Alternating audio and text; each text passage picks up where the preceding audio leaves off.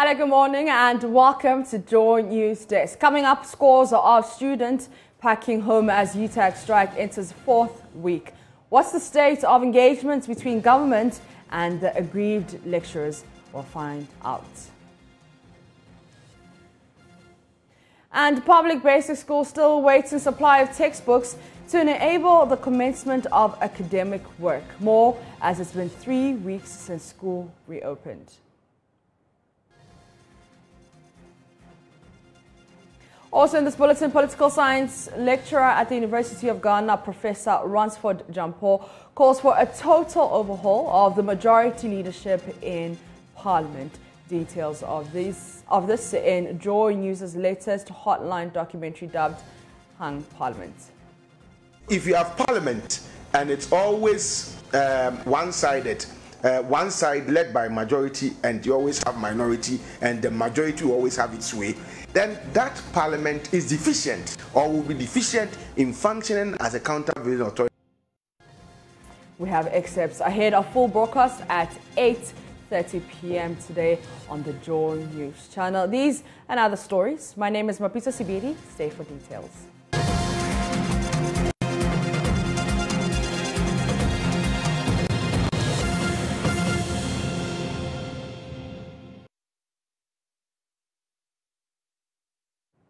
In our first story this week, Ghanaian universities, for the first time since 1995, are on the brink of shutting down.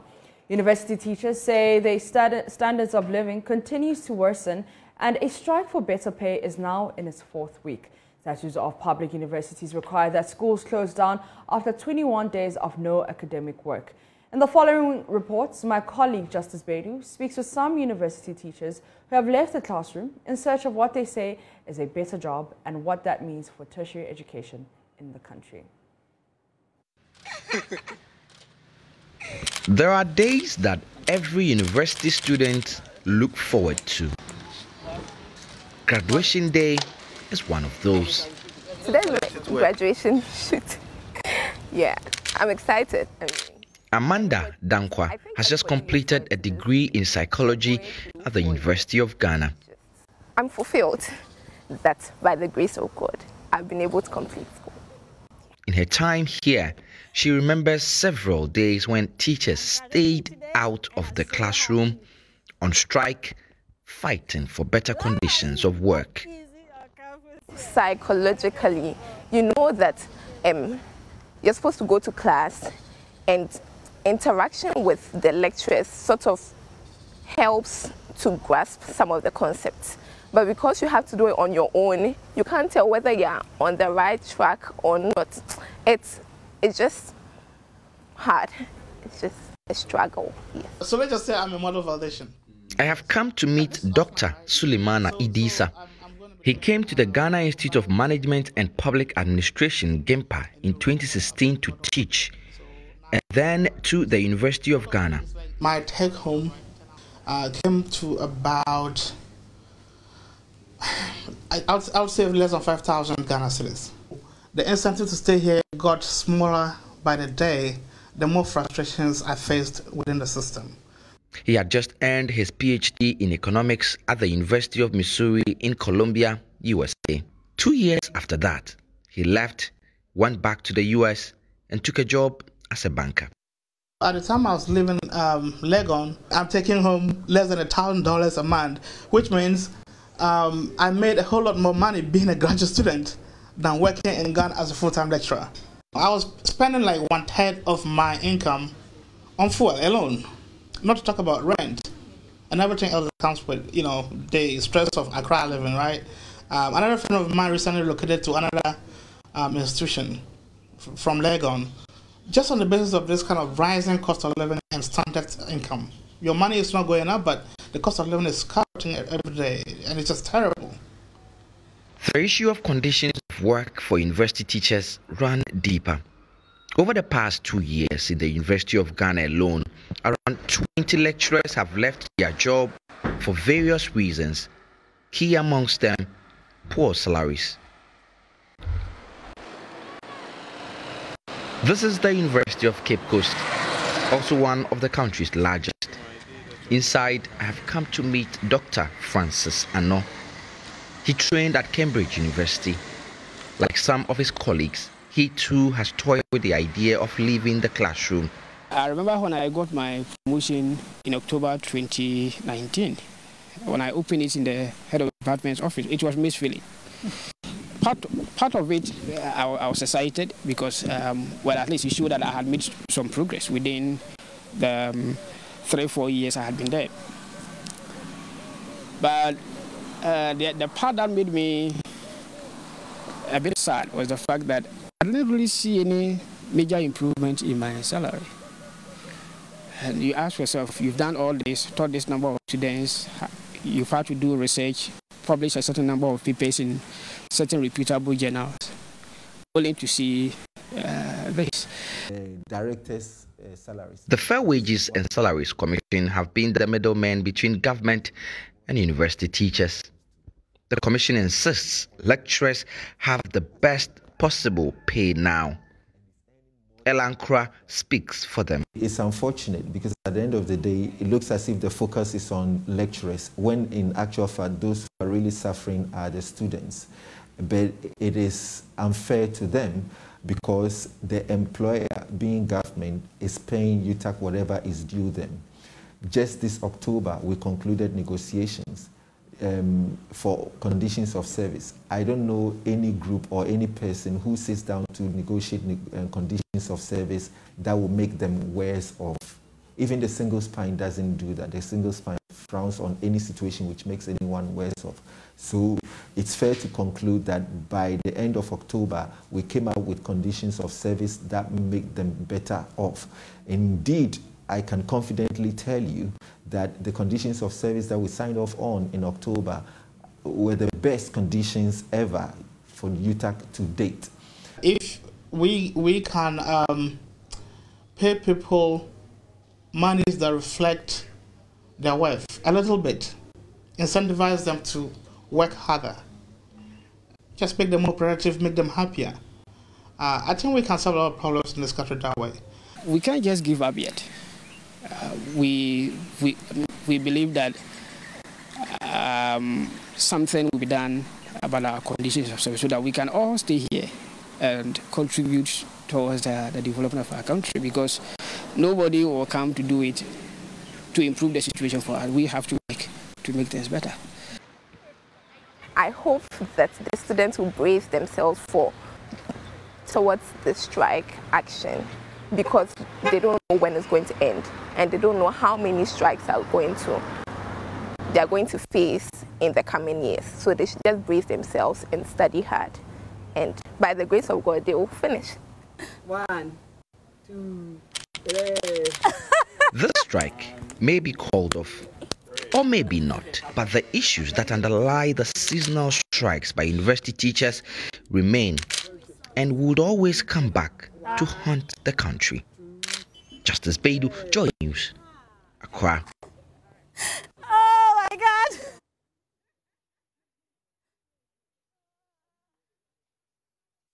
Joy News show a number of students are leaving campus. This is a result of continuous absence of their lecturers from the classroom. Let's touch base with some of our correspondents for a check on the situation on key public universities. Let's go to Cape Coast. Richard Kojinako joins us on the UCC situation. Richard, how busy or disillusioned is UCC campus at the moment? Well, so MAPS, the campus of the University of Cape Coast is deserted. The students are not on campus. A lot of them are in the halls of residence. A lot also find themselves also in their hostels. But for the first years, they would have wished that they would have had a taste of how lecturing is done, because they've been saddled with teaching. But sadly, they have not been able to do so. And so a lot of them also have gone home. Some that are also on campus are contemplating going home because the lecture theatres are empty. At the moment, what the University of Cape Coast management has done is to open the university's main library very early so that students that would want to go and have some read would also do that. The departmental libraries and then the whole libraries have been opened. But on the campuses of the University of Cape Coast, it is deserted. Once in a while, you see some of the students passing. You don't know where exactly they are going. like a flock of sheep without a shepherd. And so they are calling on government to do something about the strike of the university lecturers so that academic activities will return to normal at the University of Cape. And Richard, for the ones that are still on campus, any reason why they have not gone home? Well, so they are hoping upon hope that something would be done, an amicable resolution would be reached between government and the university lecturers so that lectures can begin. But it looks as if their hopes are fading and they will join their colleagues who are gradually also going home. And so they are staying just for some faith purposes or some hope purposes, just in case the university lecturers call off their strike, then they will still be on campus. Those that would know that they have some project work, they've started working on them. But for some of them, they have not even stepped foot on campus because they've not heard that the university lecturers have called off their strike. All right, so that's my colleague Richard Kojo-Nyarko, and he is at Cape Coast. He's in Cape Coast. Let's go to Kwesi Deborah. He's in Kumasi and brings us the KNUST scenario. Kwesi, what's the situation like there? Kwesi Deborah, if you can hear me, tell me how the situation is like on the KNUST campus.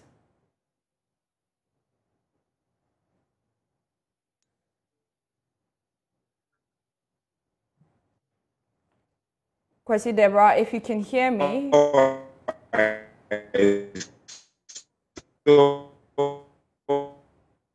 Okay, it seems like we have some internet challenges there from Kwesi Deborah, but we will try and reach him via phone to see that. We also know that one of my colleagues, Manok Kansing, has also been visiting University of Ghana, Legon, and he'll also give us an update, an Accra update. But so far, we've heard from Richard Kojo-Nyarko. Kwesi Deborah, if you can hear me, what's the situation like on campus? Yeah, so the situation on campus is that most of the students have left, especially the first-year students, because of the inactivity, and of course, nothing is taking place on campus. And most of the students I spoke with said that because when their continuous stay in school will mean that they would have to spend a whole lot, and they think it's better they go home and spend that money there. So that's why most of them are leaving. And of course, I've been speaking with the continuing students also. And though, of course, with the final year, some are having their thesis to execute, but they think it's better for them to stay at home because staying in the school would mean a whole lot in terms of course, as I mentioned earlier, spending and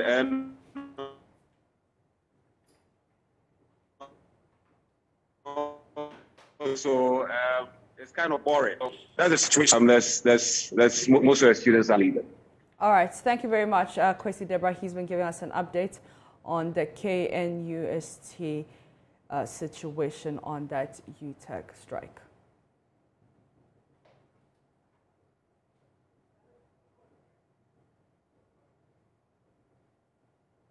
Also joining us live is the president of University Students Association of Ghana, USAG, Dr. Christian Philip Ama. Doctor, thank you so much for your time.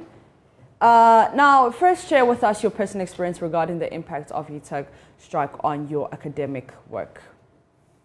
Thank you very much for having me, and a very good morning to you and your viewers.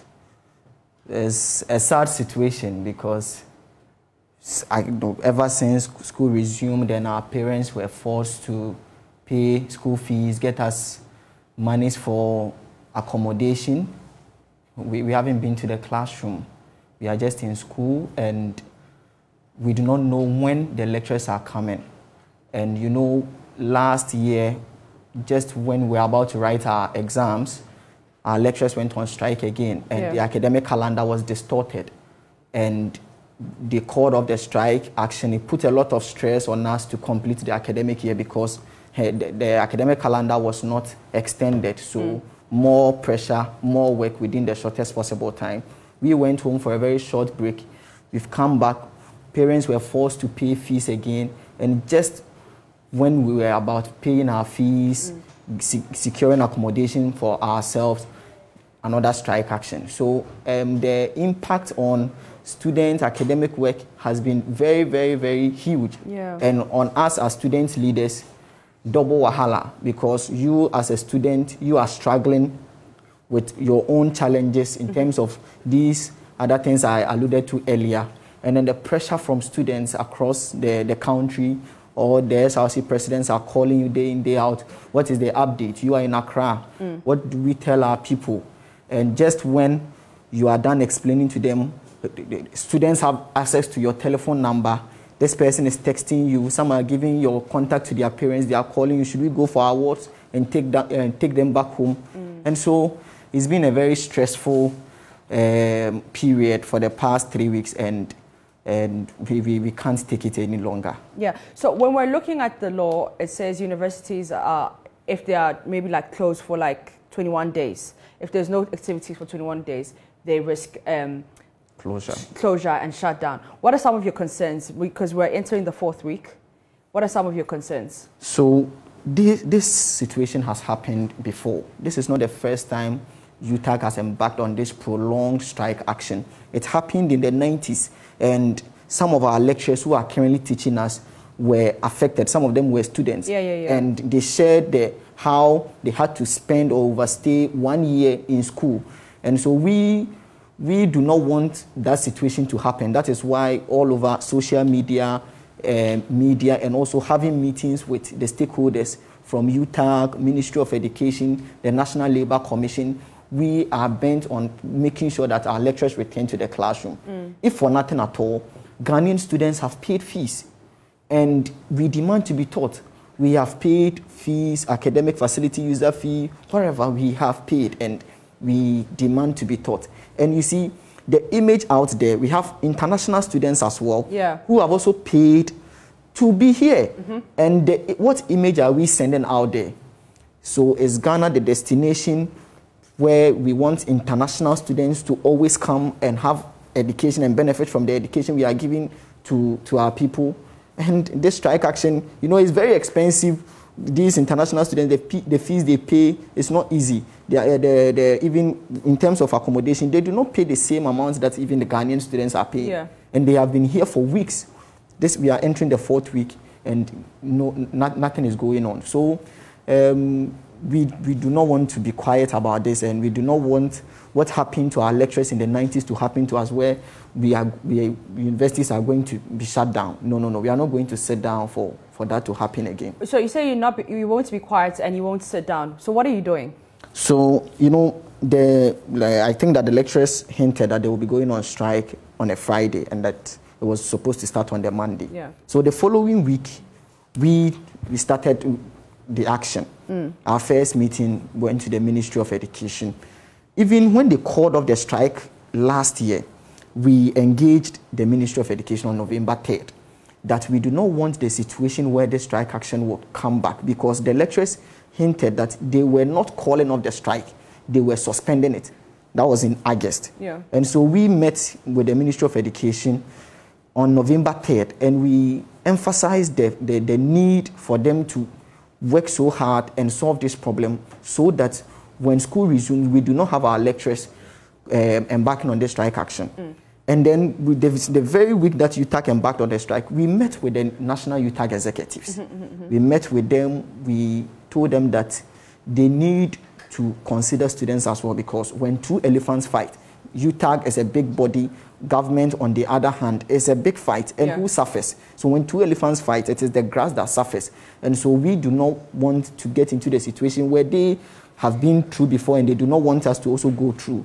And then we moved on to the National Labour Commission when we heard that the National Labour Commission had declared the strike action as illegal. And when we went to understand the issues, and we wanted to let the National Labour Commission know that you do not have to base on technicalities to solve this issue.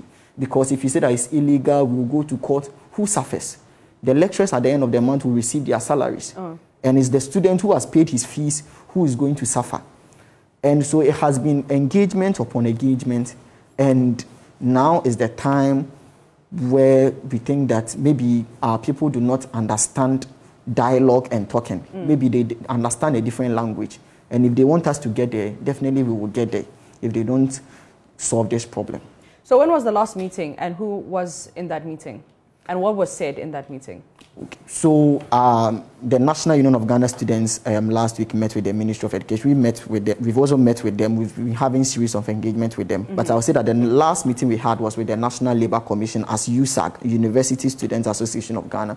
Our last meeting was with USAG. Yeah. However, we've kept in touch with workers at the Ministry of Education, their PRO, who happens to be even a former president of USAG, and also we keep on engaging the National UTAG executives. However, this past week, just ended week, the various meetings we've been having are with the SRC presidents because the pressure on them, they keep telling us that they cannot contain the frustration of the students because this frustration keeps growing by day. And you know that we have fresh students, level 100 students who came to school, finished with their registration. They do not even know the university campuses. They do not know where they have to go and where they don't have to go. No guidance whatsoever. And then there's just strike action. And I'm sure you've heard that a level 100 student at University of Ghana has died because there is no activity going on and students have been left stranded. Schools have not been closed yet, and so you cannot also, as a student leader, tell students that go home. Yeah. And so a level 100 student who doesn't know anything, doesn't know the do's and don'ts, the do's and don'ts of our campuses, they are very stranded. You do not. Sometimes even there are unscrupulous people who are on campuses duping students in one way or the other. And so this just ended week.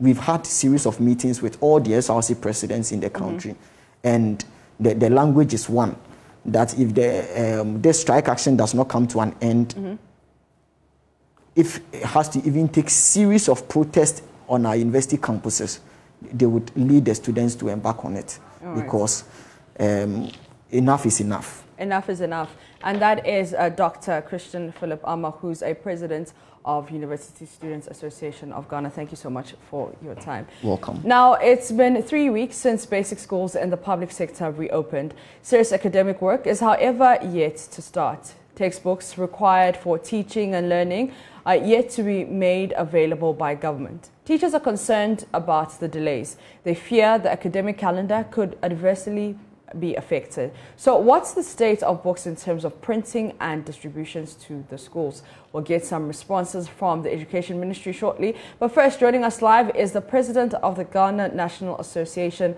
of Teachers on the Development, Dr. Isaac Owusu. Good morning and thank you so much for your time.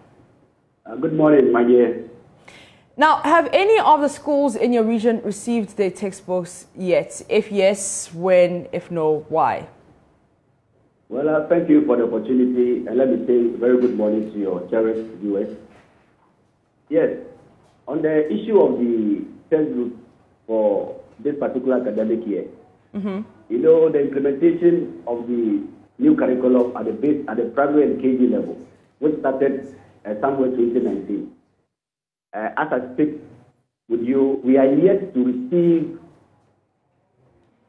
a single textbook from the Ghana Education Service.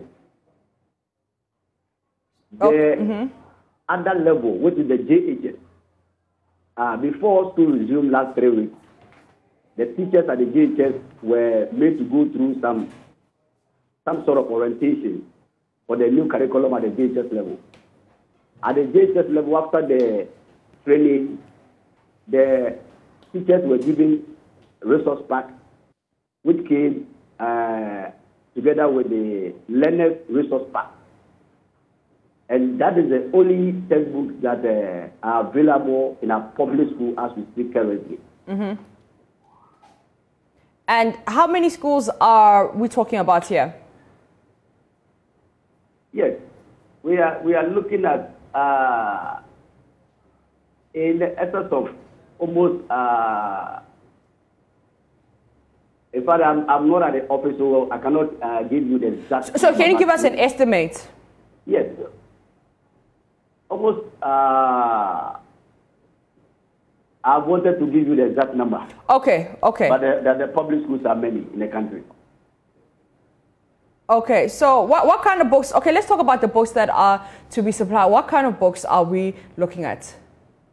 You see, when the new curriculum was introduced at the primary level, 2019, the information that came together with it was that all the old textbooks the head teachers and the teachers are supposed to discard the old textbook, because the new curriculum is supposed to come with its own textbook. And we couldn't get those books. Here we are in 2022. We have introduced another curriculum at the JHS. That one they have been giving Learners Resource Pack. But the schools that we have in the country are not only located in our cities. Yeah.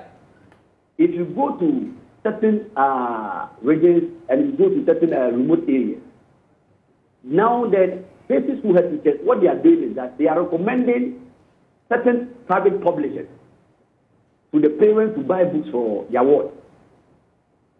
And if you go to a place like maybe Senate, that you have to cross the river before you can get access to the place, how would the parents even afford that textbook that the head teacher or the teacher is recommending to the parents' ward?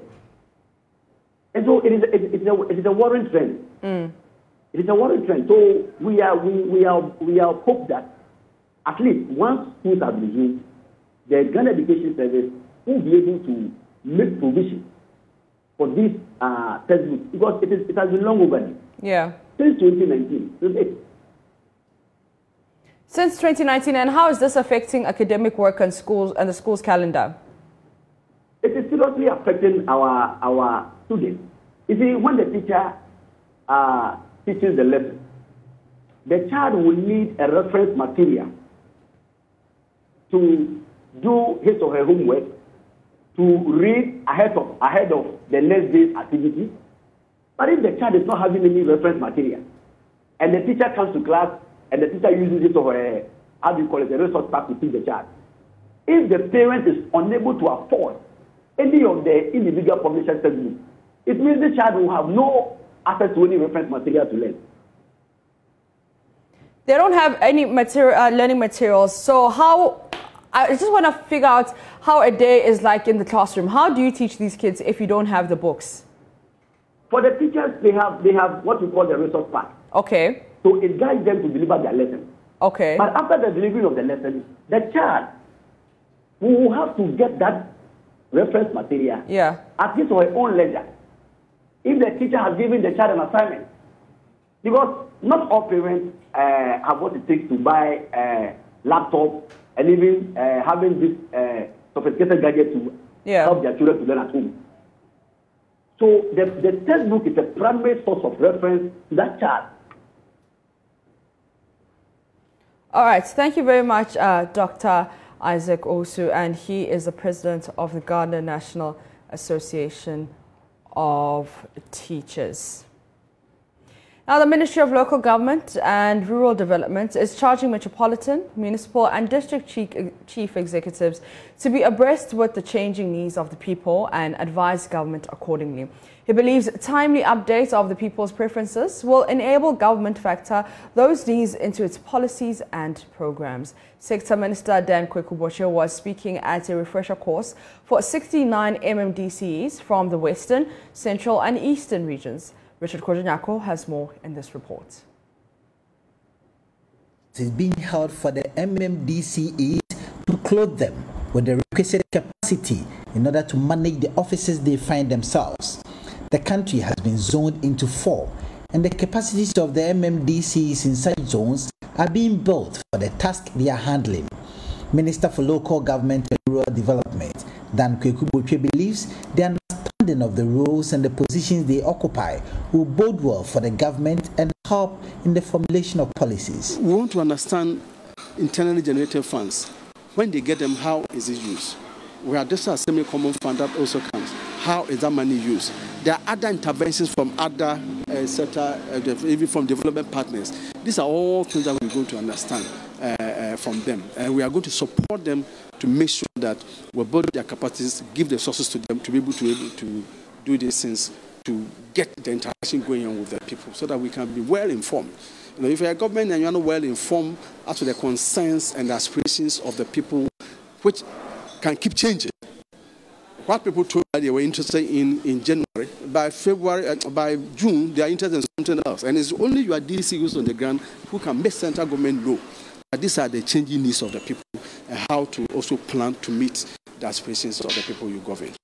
Central Regional Minister Justina Marigold-Hassan warned the MMDCs to keep in touch with the grassroots as they upgrade the government. Therefore, we have no excuse to compromise on judicious and prudent use of the scarce resources as we exercise our stewardship in this honorable vocation. More importantly, we should strive to improve on our relationship with the citizenry, especially our brothers and sisters at the grassroots level. I believe you agree with me that it is one of the surest ways to elicit their support in our quest for nation building. The head of the local government service, Nana Tuata, underscored the need for the exercise across the country as the absence of it would negatively. I want to talk about leadership in the various MMDAs is the DCs and the district coordinating directors. The DC, as per Act 936 and the 1990 Constitution, is both the administrative and executive head of the assembly. The coordinating director is the head, and for that matter, there's a need for a synergy between these two, and also amongst the staff. Today, for instance, we hear a lot of DCs, their staff are not doing well, this and that. It's incumbent on us to also make sure that the staff are very professional. The 3-day refresher course will see the MMDC is being taken through managing the assemblies as businesses, promoting functional cities and towns, greening Ghana, and climate change adaptation. Reporting for Joy News, Richard Kwejonya-Akon, Cape Coast. To other stories now, workers of the Ghana Railway Company Limited, GRCL, are calling on President Nana Akufo-Addo to honor his promise of improving the living conditions. The General Secretary of the Railway Workers Union, Godwill Ntama, made the call at the National Executive Council meeting of the union at Esikado in the Sekondi Takoradi Metropolis in the Western region. There's more in this report. The General Secretary of the Railway Workers Union, Godwill Ntama, said President Akufo-Addo, responding to concerns on the poor conditions of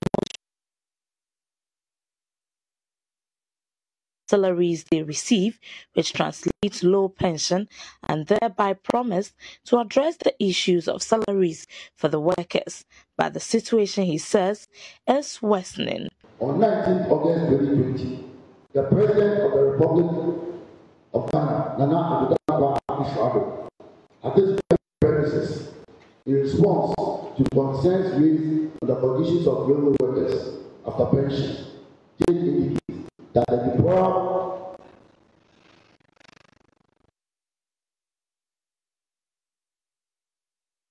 very low level of salaries, and that we will need to address it. I want to note that the managing director of the company, 3,000, not to talk of the rest of the workers. This is a huge challenge and does not motivate workers to give up their belt. In view of that, we would humbly appeal through the Honorable Minister, currently through the Chief Director, who's acting for the Minister, to the President as a way of a reminder that the situation has not changed and getting worse, and we plead that the issue is addressed for us. At the meeting, which also deliberated on critical issues concerning the Ghana Railway Company Limited, Godwill Ntama called for the review of the Railway Act, Act 779, which he says has served its purpose after more than a decade. We reiterate our call for a review of the Railway Act, Act 779, which has been in existence for more than 10 years. This act was put in place to regulate the railway sector when plans were in place to revamp the railway sector, and GRCL was not going to exist. Therefore, there was a need for an agency to take care of the assets and liabilities of the GRCL, among others.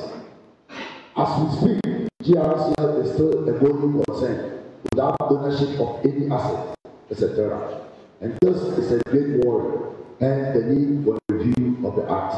The Minister for Railways Development, Peter Amewu, in an address read on his behalf, noted that the construction of the Western Rail Line has progressed significantly. Western Railway Line, where the development of the standard gauge with the construction of the 22-kilometer section from Kodoko to Manso, with funding by the government of Ghana. This project has progressed significantly and is currently about 75% complete and is expected to be fully completed and handed over to the government by the contractor, Mrs. Amandi Holding Limited, before the end of 2022. Political science lecturer at the University of Ghana, Professor Ransford Jampo, is calling for a total overhaul of the majority leadership in Parliament. Professor Jampo, who described the posture of the majority side as hawkish, insists they must be relegated to the backbench, arguing that the pronouncement of the leadership frustrates efforts at building genuine consensus. He said this in a latest Joy News Hotline documentary, Ghana's Hung Parliament, a blessing or a curse. Here are some excerpts of that documentary.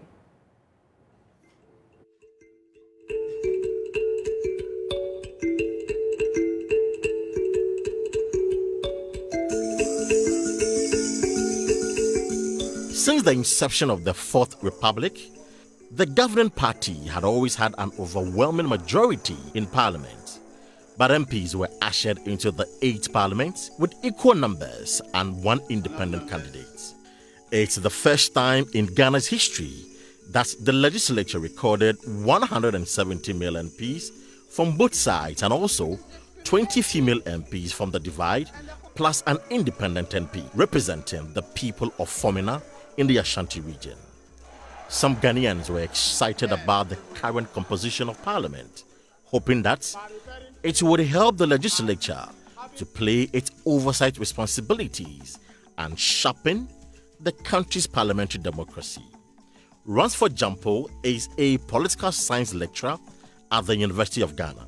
If you have Parliament and it's always one-sided, one side led by majority, and you always have minority, and the majority will always have its way, then that Parliament is deficient or will be deficient in functioning as a countervailing authority to the powers of the executive. When we got to 2020 and we held elections, Ghanaians said enough of that kind of Parliament. They voted to give us a hung Parliament. And for me, it is unique to the extent that it's not happened before. It is unique to the extent that now the majority group will not have the political strength or the political muscle to flex. Governments, and it's not peculiar to Ghana, governments, ruling governments have agenda that they pursue. They need to drive the agenda with the approval of the legislature as provided in constitutions the world over. And so if you have the numbers and you are in government, it makes your work easy.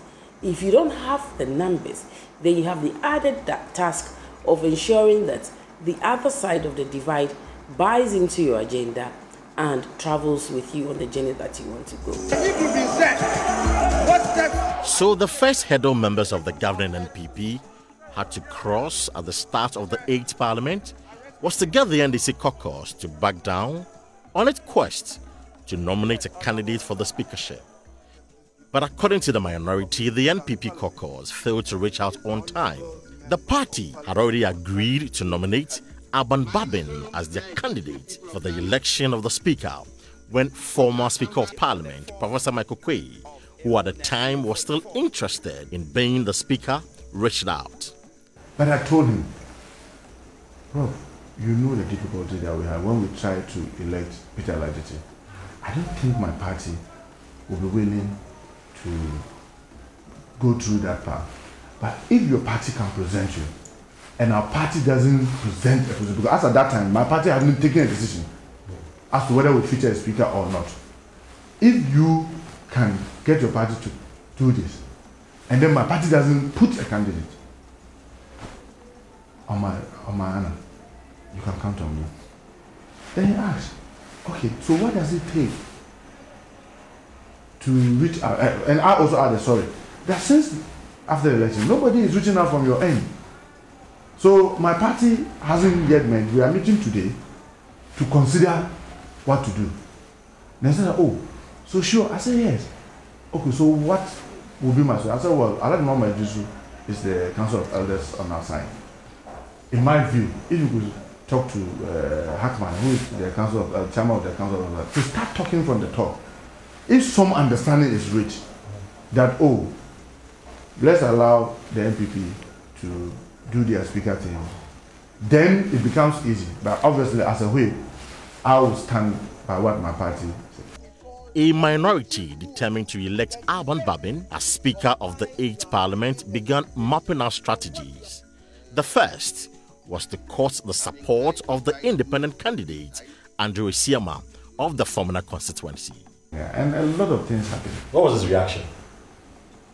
He wanted time to think. And I can tell you one funny thing. I spent more time talking to his wife than himself. As part of my strategy.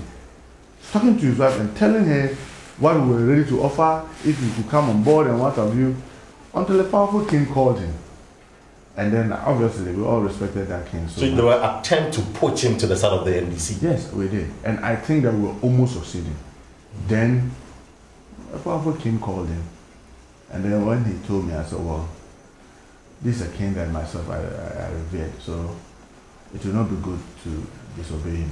But my advice to you is that you know how they've treated you. Don't accept anything. If you accept a ministerial position, they'll humiliate you. The full broadcast is at 8:30 p.m. tonight on the Joy News channel, DSTV channel 41 and GoTV channel 144. It's also on our YouTube page. We are Joy News Live, also on Facebook, Joy News on TV, so you don't want to miss it. You're still watching Joy East Desk. Up next is business.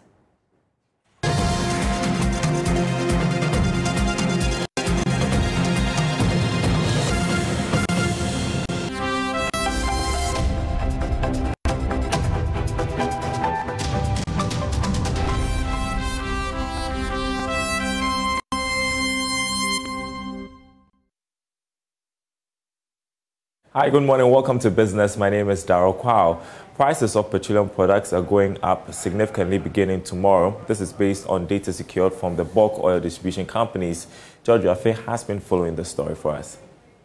Based on the price list of these bulk oil distribution firms, for the next 2 weeks, diesel will witness the highest increase, going up by 5.6% per litre. This should translate in currency terms at around 39 pesos increase per litre. Petrol will go up by 3.6% per litre. That should be around 25 pesos per litre increase. Now, this is the price that the bulk oil distribution firms are going to sell to the oil marketing companies from Tuesday, that is tomorrow. But looking at the current challenges facing most of the oil firms, or the more than 100 companies in the country, it might be difficult to absorb this increase. However, we shouldn't forget the role of gold in all this. It is currently selling a litre of diesel and petrol at 85 pesos. Now, if GOIL, which has its own bulk oil distribution firm, goes ahead to increase prices at the pumps by this margin, then we can say that we should be looking forward to some interesting times ahead. The current development on the international market, just seen crude prices is an all-time high. There is currently a convention between the Transport Ministry and transport operators that any time prices of petroleum products go up by more than 5 to 10% in a quarter, that triggered discussions between the Transport Ministry and unionized transport operators for fares to go up. So, looking at the way things are going now, will the commercial drivers push with discussions for fares to go up? In other news, Melcom Care Foundation says it will continue to support efforts to save lives through blood donation exercises. The foundation is unhappy as lives are being lost daily over inadequate blood at the various health facilities. Now, Director of Communications for Melcom Group, Godwin Avenogbo, disclosed this to Joy Business. in Tema at a blood donation exercise organized in conjunction with the National Blood Service. Here's more in this report. Melcom is dedicating 2022 corporate social responsibility initiatives to the company's late chairman, Bhagwan Ramchand Khubchandani, who was an active blood donor for decades. Over the years, Melcom Care Foundation has supported blood donation exercises aimed at saving lives. This year, the foundation increased venues of the exercise from 22 to 25 across the country, despite some challenges of the National Blood Service.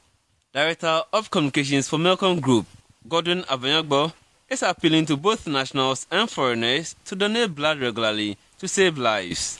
This is an exercise we've done every year to add to this blood supply in the system for health delivery, in the Ghana health delivery system. It's meant to support the National Blood Service. The various hospitals, there are people in need of blood to save their lives. So Melcom Care Foundation thinks that every year we can make a contribution. This has just come in good time for the blood bank in Takwa and Takoradi and nearby areas to have additional pints of blood in order that they can satisfy the needs of these accident victims in Apiati. It's just a coincidence. We didn't plan this because of them, but the timing is right. That I need to make that announcement for people in that area. I mean, to make a contribution of a pint of blood to help save lives. Principal Blood Program Officer, Southern Zonal Blood Center of the National Blood Service, Stephen Danso, is encouraging voluntary donation to stock the blood bank. Melcom have been with us for the past years.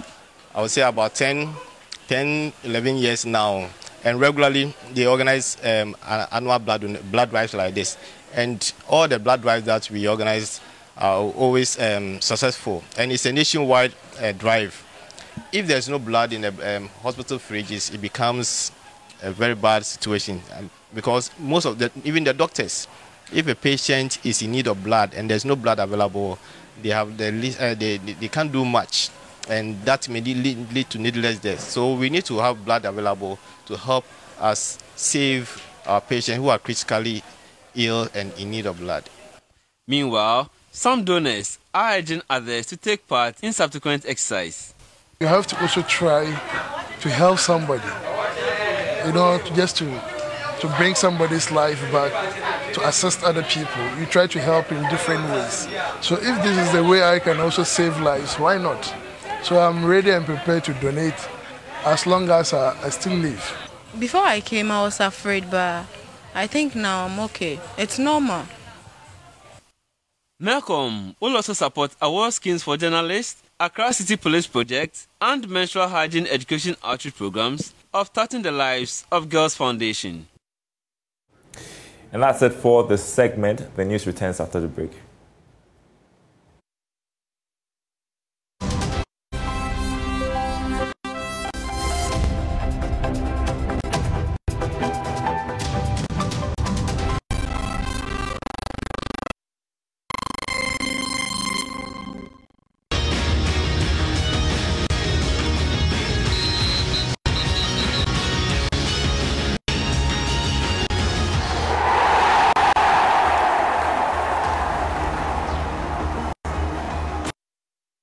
It's time for sports, and my favorite person with Tao joins me. Actually, relax. Let me repeat it. Say it again.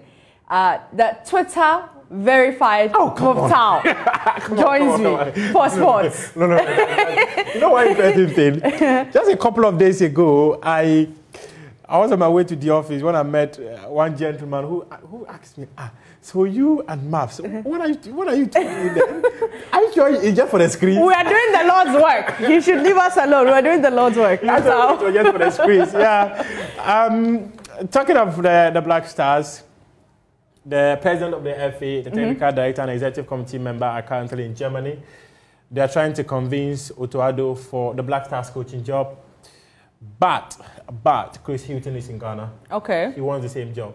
I see. Many would recall that on Joy Midday News last week, Monday, we mentioned before Keto Kriku left the shores of the country, he had a 3-man meeting I don't want to go into too much detail of what was discussed at that meeting, but what I can tell you is that he was advised to engage the German ambassador to speak to Borussia Dortmund so that they would release Otto Addo to Ghana. At this point, I cannot tell whether those conversations have happened, but what I know is that Otto Addo himself is unsure of getting the job because of the job security.